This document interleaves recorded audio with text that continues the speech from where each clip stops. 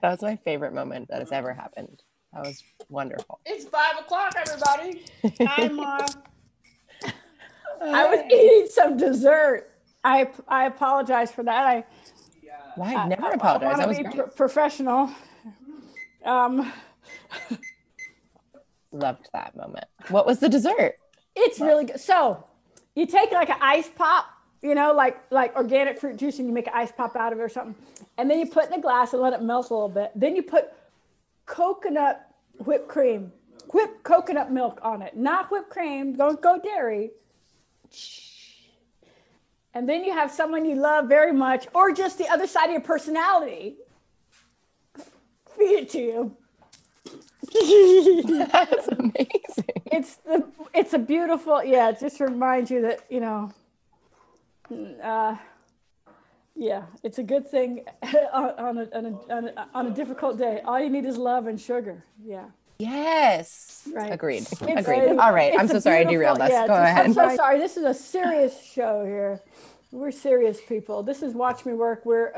It's Monday all day long. And for those of you who are new, I'm Suzan Parks. I'm the writing resident of the Public Theater. We've been doing this show for 11 years, ever since I sat in the lobby and went, gee, I want to reach out to people and offer, you know, artistic cheerleading to them as they work on their projects. So here we are.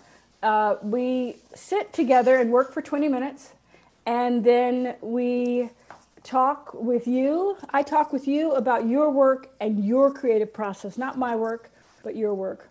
Watch Me Work is all about you. So because thanks to the Public Theater for helping us continue to create this show. Thanks to HowlRound, they came on a few years ago to help us live stream, and they've come on in full force together with the Public Theater to help us create this online community, for which I am personally very grateful and love seeing you guys 4 or 5 days a week. What's next, Audrey? I have to tell them. Audrey will tell you how to get in touch. I'll tell you how to get in touch. Yeah. So if you're inside of the Zoom, all you need to do is, I'm so sorry, my partner's also on a call. All you have to do is click on the raise your hand button, which is in a participant tab, likely at the bottom of your screen on a laptop, or the top if you're on an iPad or a tablet. And if you're watching on HowlRound.tv, you can tweet at us at WatchMeWorkSLP with the hashtag HowlRound, HOWLROUND, or you can tweet at Public Theater NY or right into our Instagram. And that's the way you can ask some questions. So many ways to get there. Okay. So we're going to work for 20 minutes, and then we're going to talk for the remainder of the hour. Here we go.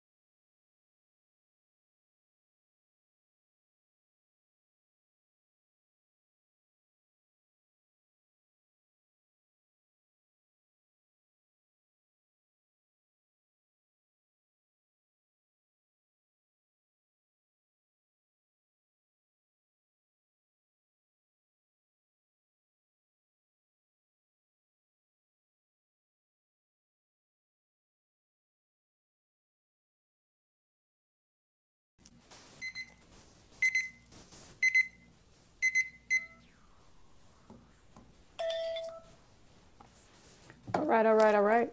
All right, all right, all right. Okay. We've got a question. Melania. Hey, sis. How you doing? Are you there? There you go. Hello, yes, here I am. Thank you, Audrey. Hi, Susan, Lori, how are you? I want to thank you very much for the visit of Luis Alfaro last week. It was such an amazing experience. I couldn't stop writing down the things that he was saying because it, for me, for my soul, was so eye-opening, and it's helping me a lot to process and think about situations that I am living in my life.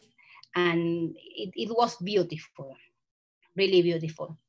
And then because there was something that I love about his visit, that was the relationship he made between theater and faith and all these situations. So I wanted to share something that happened to me, and I think that is thanks to you and all my classmates here.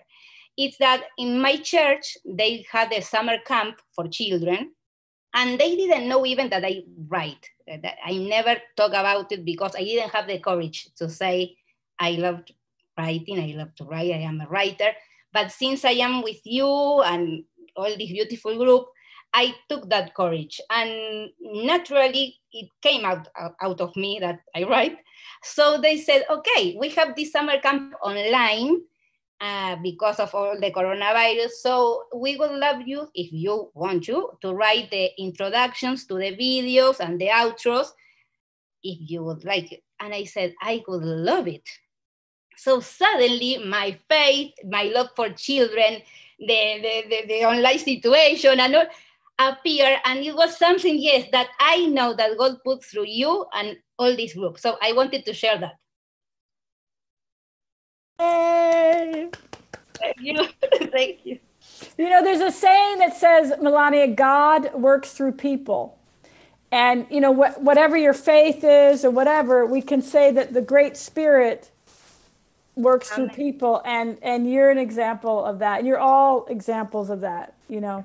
So thank you for sharing that. Oh, thank you. I thank God because it was about you and all Luis Alfaro said, and it's all together, you know, with this, God is working through all of you. So thank you. Yeah, thanks. Oh, what a beautiful story. Yay. Happy writing. Thank you. Thanks, Melania. Okay. Up next, we've got Stellina. Are you there? Hello. I'm writing something with 2 characters, and I was wondering if you need a 3rd character to make it complicated, or if you can make it complicated with just 2 characters. That's a great question. You can make it complicated. I mean, imagine yourself sitting in your, room. It can get complicated with just one person. It can get very complicated with 2 people. There are a lot of great 2-person plays out there where you really, and it can certainly, you don't need a 3rd to make things complicated. If your play, if you feel like 2 characters is what I want, then I think they can go at it just with 2 people. Okay, great. Thank you. You're welcome. Thank you. All right. Up next, we've got Karima. Oh, are you there? Can you hear me? Hi. Hi. I just wanted to say thanks also for the guest that you had on last week. Because I too got so much information, and I also got the book that he recommended, that action book. It is good. So I just really just wanted to say thank you, because it was a lot, the way, because also I'm an actor too. So the way that he spoke visually and all that, it just poured in. So thank you so much, and I really, really am so happy that this is being done, and I'm hoping when all this is over that this is done. Okay? So thank you so much from the bottom line. Thank you, Karima. I'm going to send Luisa another note he and I sometimes write back and forth, the text back and forth. I will tell him how much you guys are still singing his praises and being very grateful. His visit was, and of course I always invite him back. You know, he's got his schedule. You know, but in terms of continuing after the COVID thing, what's really great about HowlRound and Audrey and the whole team at the Public is that they've made it very doable. You know what I mean? They've made it possible. It's not a huge mountain to climb. And you guys have really made it possible for us to meet every day or 4 days a week or whatever. So my intention is just to keep continuing and keep inviting guests in, because it's always great to hear from lots of folks who love you guys and want you guys to succeed, even if they haven't met you yet. So that's my intention. That's our intention. That's where, you know, as long as we have Zoom. Today, you notice I got a wall, but I'm not in my mom's backyard. I got my own internet in my little rented house. So we will continue. So thank you. Thanks. Thanks, Karima. Thank you. Nice to see you, Karima. All right. Up next, we've got Erin. Hi. It's really, really cool to see you. I was wondering, I'm working on a piece that's about the protests in Minneapolis and the protests around the world. And I'm wondering, as I'm writing it, you know, I probably won't be able to show anybody this for another like few months. And if all of this ends up blowing over somehow, or like even if a year from now I'm done with it, like, how do you keep something so specific current when it takes so long for a play to really develop? That's a great question, Erin. And we we can like reverse engineer. Think of plays that have endured for longer than the hot minute, or, you know, when they were written. You know what I mean? My suggestion is grounded in, you know, you have the things on the surface, right, that are like biggest in our vision because they're right in front of us, you know what I mean, like that. And then you have the things that are maybe not quite as visible, but that are the more enduring nuggets, kernels of wisdom, issues, if you will, character traits, if you will, you know what I mean, that might not be right in the front, right? And I would say ground your play, show these, but ground your play in these.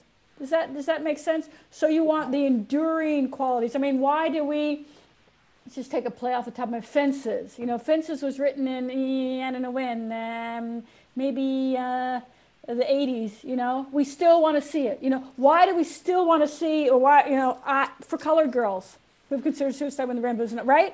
So Intozaki wasn't just writing it about, you know, what was going on in the 70s for women of color, right? She was rooting it in really deep character studies, things that would endure. Or take plays more conventional, well-known, Hamlet, you know what I'm saying? Or even Hair, the musical, you know, right. That still rings true. Because it's not simply about the moment, it's about all time. Does that make sense? It does, thank you. Okay, so root it in the things that are very much of the moment. That's very important to speak about where we are now, but also things that endure, that keep coming around again. You know, those character traits that keep coming around again. Okay? Okay. Okay. Thanks, Erin. Yay. Good luck with your writing. Up next, we've got Emery. Oh, hold on, my mouse. Ah, there we go. Hi. Hi. I'm here. Hi. Hi. Thank you so much for this. This is really, really fun. Something that's been showing up for me is that I feel like lately I haven't been wanting to show up for my work, and I find it really easy to, like, if something feels hard or like honestly like painful, like my first instinct as of lately is to just like throw it away and like do something else and like work on something else, but then of course like the same feeling comes up for that, and it's like this cycle of me like starting new things, a lot of new things over and over. And so I guess I'm wondering what you like, if you have any advice about like sticking with something even when it really hurts, because I know that's when it's good, after you crack something, but I'm just having a hard time like sticking with it right now.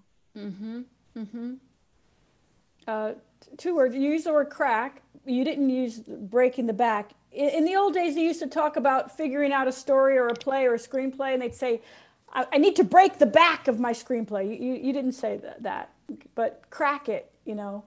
And I always went, ooh, I want to crack it. I want to like embrace it. I want to pull it in. I want to hug it. I want to incorporate it. I want to eat it. I want to digest it. I want to make it a part of my body. You know what I mean? This is where the work is, Emery. You know that. I know I'm telling you something you know, but I'm going to tell you anyway. This is where the work is. Pema Chodron, the Buddhist nun. We know Pema Chodron. If you don't, that's a good book. She makes books that are little and you can carry them around in your pocket when you go protesting. Awesome books. This is where the work is. Right? So know that this is where the work is. So it's essential, and you know that, right? Know that you're not alone. If you have nobody else, you got us. You know what I mean? Here's your squad. Here we are. We're all doing it. We're all working on those hard things. I mean, I don't want to speak for everybody, but just speaking for myself, I weep. I read the news and cry, or throw something. You know what I'm saying? You know, I mean, it's like or at least I'm throwing my hands up in the air going, what the fuck? You know what I mean? So those feelings are being felt. You're not alone if you're feeling those feelings. Or I'm so overwhelmed, I don't know what to do. You know, putting your work aside, it might be the thing that might feel good for a day or so, but ultimately it's not going to feel, it's not the right choice. So reduce the task. This is really good. This is really good. A timer. It's a timer. It's not a phone. Can you tell? Right. So you set it for 10 minutes, and maybe you'll only do your work for 10 minutes a day. Right? Mm-hmm. Maybe that's all you have to do. 10 minutes a day. And Marie, that's all. You know, inch into it. Inch it along. Right? Because it wants to be done. Right, your work came to you, whether it's a play or a movie or a song or whatever, because it wants you to sing it, Anne-Marie. And you're the one to sing the song or write the play or write the novel or what have you, right? So little tiny bits of work time, 10 minutes at a pop, maybe 3 times a day, right? Also give yourself permission to write in a less than brilliant style, right? Write a shitty first draft. You know? Okay? Yeah. Those of us who are professionals do that all the time. All the time.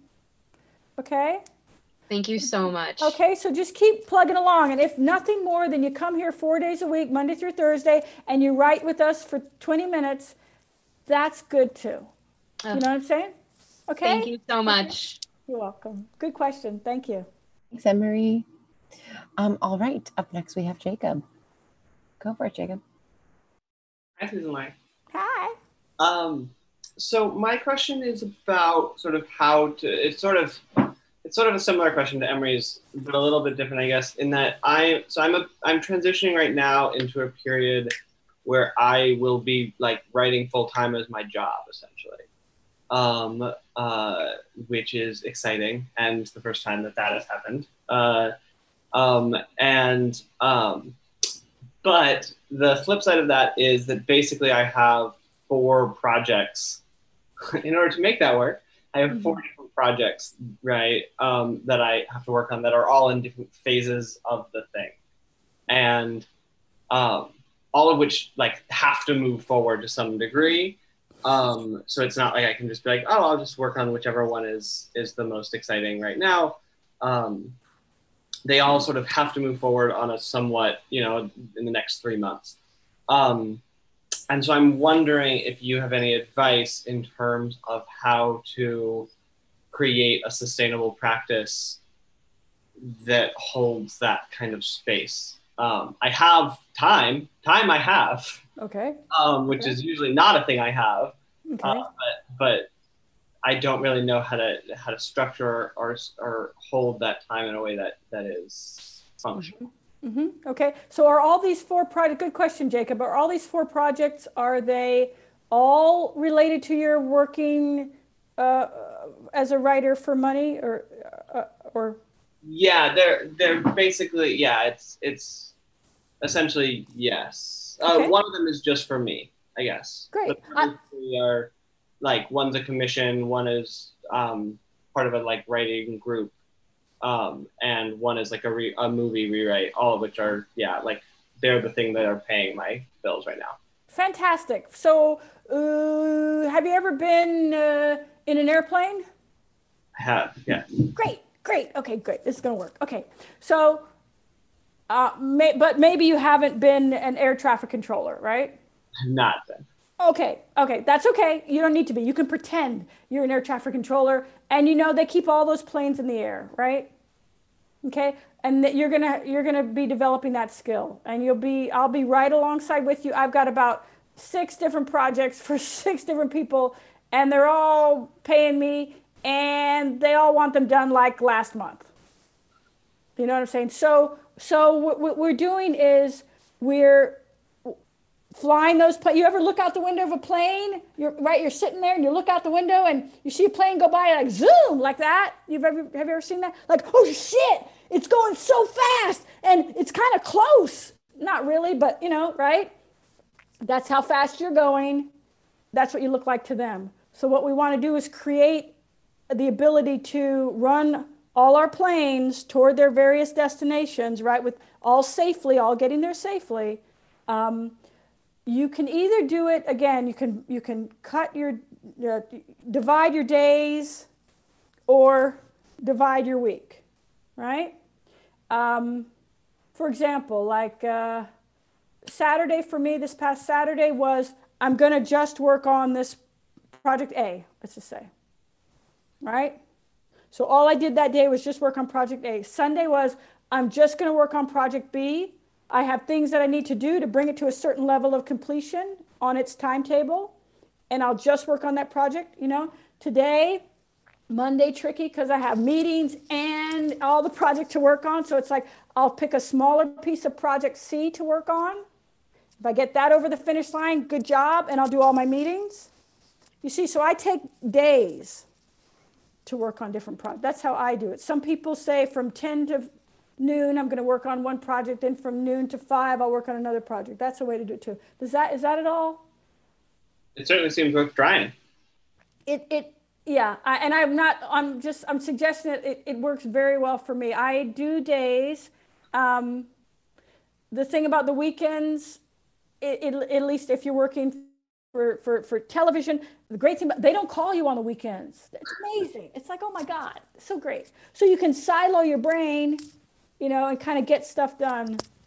Or you can pick 2 days from Monday, Tuesday, I'm working on project A, Wednesday, Wednesday, Thursday, project B, Friday, project C, Saturday, project E, like that. You can kind of do, and just like dim sum, I'm using all these metaphors, but you know what I'm talking about, right? Or the lazy Suzan, you just move it around. Mm-hmm. But when you're in a project, only work on that project. Right. Even if it's just 2 hours a day, 2 hours, I'm just going to work on project A. You work on project A and give yourself little goals. Like, I'm going to read the script of project A and start in the back of my mind thinking of a game plan for the rewrite, for example. Does that make? Yeah, totally. Totally doable, totally exciting that this is where your life is right now. Very, very thrilling. Attitude of gratitude, of course, right? Even when we're overwhelmed, we're so thankful that we got these jobs, you know, okay? And keep checking in with us, because you know I love you. I know you from that other incarnation, and I love you, so keep checking in, okay? Will do. Thank you. Thanks, Jacob. All right. up next, we've got Lynn. Hi, Oh. Lynn. Oh, I thought I was on a wait list. Oh, hi. Thank you, thank you, thank you, thank you. A number of months ago, I was doing this workshop with a wonderful playwright called Antoinette Nwanda. And we were doing this workshop and then doing a lot of research, you know, and I realized I was so, how can I say, I didn't have the information, you know? So I started reading a lot. And then this happened, especially Dubois' book about the Reconstruction. You know, we're never taught this. We're never taught. I mean, the Civil War was, and Lincoln was shot. Basically, that's what you get in school, at least when I was growing up, you know. And it's been a revelatory experience, but also as it informs me, you know, I feel this shame. And as I spoke to a number of friends of mine, African-American friends, they said, don't live in the shame. You know, you have to do something. We're tired. It's your job now. I mean, it was like a command, my friend Hattie. And I read and read, I cannot imagine. And this is a moment, and I'm alive in this moment of history where things could change, you know.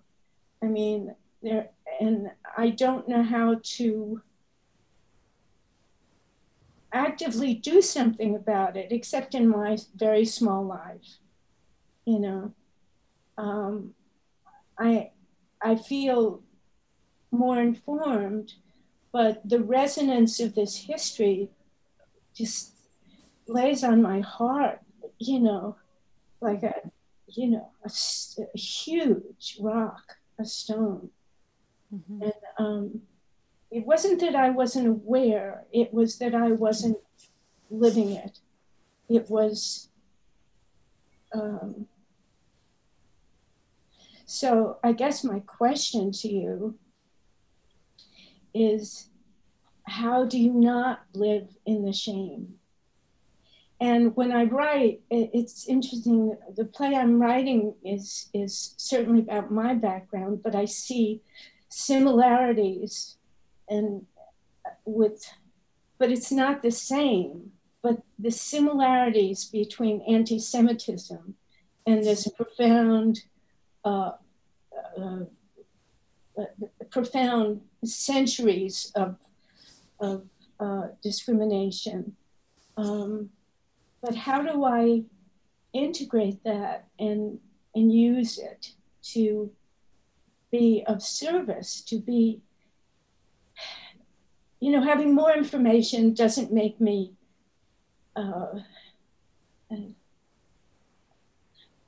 it just makes me feel less. How's that? You know? So how do I actively, and as an artist, as a human, just as a human being, actively help the change, you know? And I'm older now. I mean, I've had my years of protesting, and I just, you know, I don't get on the line anymore because it's dangerous for me, you know? So in there is my question. So Lynn, I mean, the first thing I have to say is thanks for asking the question. And the second thing I say is, because I think it's important to say at times like this, because you are one of the folks, you know, we have a wonderful collection of people who would show up pretty much every week when I sat in the lobby. Yeah. It's easier to show up now, but Lynn would bring her behind to the lobby and sit. Just get your ass in the chair. Yeah, so I can say, Lynn, thank you for asking the question, and I'll just go on a limb and say, I know your heart. I know your heart. And it's good. And it's righteous. And I think that it is very important for all of us involved in this cultural revolution to acknowledge the wrongs that have been done and acknowledge when we're trying to do right, you know, because the work is hard and we're not going to get it right all the time. White, black, brown, POC, BIPOC, I don't care who we are, we're not always going to get it right. We're not always going to say the right thing in the right way, and you know, it's hard. It's difficult. Just speaking for myself as a Black woman living in America for all these years, I am angry. I go to Hollywood, I work a lot in Hollywood, and ooh, I'm the angry sister. In theater circles, they're like, why aren't you angrier? I'm like, fuck y'all, you know what I mean? All y'all, you know what I'm saying? But I navigate those areas, you know what I mean? And I try to just be righteous and bring love. So Lynn, I think, you know, I think your friend, if she says don't live in the shame, she knows you a lot better than I do. If you feel shame, feel it, but let us not use anything we're feeling as an excuse to avoid real, substantive, positive change. So if you're going to feel shame and you think, well, that's enough, I'm feeling bad. You know what I'm saying? That's not enough. If I say I'm feeling angry, that's not enough either.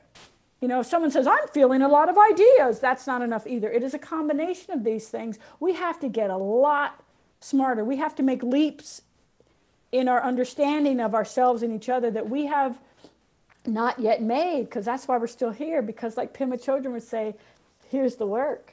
The work needs to be done, you know? So Lynn, if you're feeling ashamed, feel it. Because I'm going to keep feeling angry. I'm going to keep figuring out ways to channel it. You know what I'm saying? But yeah, you're muted though, sis. I can't hear you. Compassion or motivations. You know, anger alone is not going to make a change, but anger and compassion. Well, I would ask. I feel like, you know, I know. That's what I'm saying. Shame alone isn't going to make a change. I say for anybody, if you're using your dominant feeling to avoid addressing the systemic racism that is part of this country, then you need to add a little something else to it to activate it. You see what I mean? So if you're only feeling shame, add something else to it to activate it. If you're only feeling anger, add something else to it to activate it. You know what I'm saying? It's a multi-pronged approach right now because it has poisoned our whole culture, our world culture. It is so much a part. And Lynn, you said you live in it, but you're not feeling it, and now it's weighing heavy on your heart. It's been weighing on my heart my whole life. Or before I was born, because my parents were carrying it. You know what I'm saying? So, yeah, welcome. Welcome to the shitstorm, sister. Here we are. This is where the work begins. If you're feeling shame, just activate it. Keep active in any way you can. And we won't expect everybody's allowed to operate in rough draft mode. You know what I'm saying? I mean, we don't have to be perfect. We just have to be committed to making that positive change, you know? And doing your work. And again, don't use the bad feelings to not get your writing done. My ass is getting bigger. Thank you, Lynn. All right, we've got about 8 minutes left, and we're going to go to Julandre. Are you there? Yes. Hi. Hi, everybody. Thank you brother. for this. I'm also sort of like, I think it was Kim, writing about something in the moment. Obviously, there's a responsibility to be telling truth right now, and so working on some essays. And my question really is about ending and release, though it first occurred to me in terms of revision and research. But you know, I still unfortunately have this fear of maybe sounding like an idiot, or even though we don't really care about that too much in these days, but really just the fear of a lack of clarity in my own thinking. And so, you know, if I'm writing along and that kind of drives me to say, oh, well, let me, you know, revise this again, or read 3 more books, or, you know, search every current periodical to see what people are saying. And, you know, I know that's impossible, but, and so that kind of prevents me from simply submitting a thing to do my work and speak my truth about what's going on. And so, yes, advice about that, please. That's a beautiful question. I remember, if I remember correctly, brother, the first time we spoke on this show, you were outside. You live in LA? Do you live in No, I'm in New York, but I usually am in a park or something. Oh, you were in a, it was inside beautiful. today, luckily. Beautiful. Okay, cool. No, I was just remembering that picture of you. But I would say that it could be your essay could be, you know, part 1 of many, part 7 of, you know what I mean? And as your clarity develops, so could your understanding. You know, like I said, I don't think you have to get it perfect the first time. I think if there's an urgency to what you're saying, and they're essays and you want to get them out there. We talked with, was it Vernita? Maybe last week. She was also writing some essays that, and I said, well, you can always do part 2 or part 3, that kind of thing. Would that be helpful? Yeah, I think so. I guess I think maybe that provides an opportunity to get things right that I got wrong. I think that's my fear. It's like, oh, I haven't, you know, read all the latest thought pieces on this. And so there's also a little bit like, am I saying the same thing? Am I adding to this conversation, or am I just, you know, doing my personal therapy on? I understand. I would say all of those are allowed. You're able to echo what someone else has said. You're allowed to echo what someone else has said. You are allowed to do your own personal therapy. If maybe, man, you have friends, you have like trusted readers. I know I do.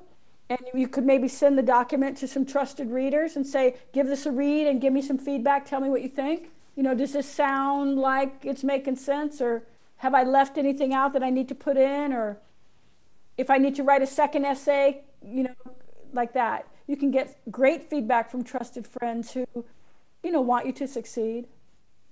You know, does that make sense? That's always good to have readers out there.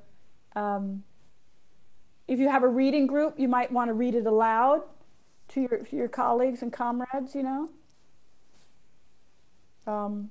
That's always helpful to me anyway.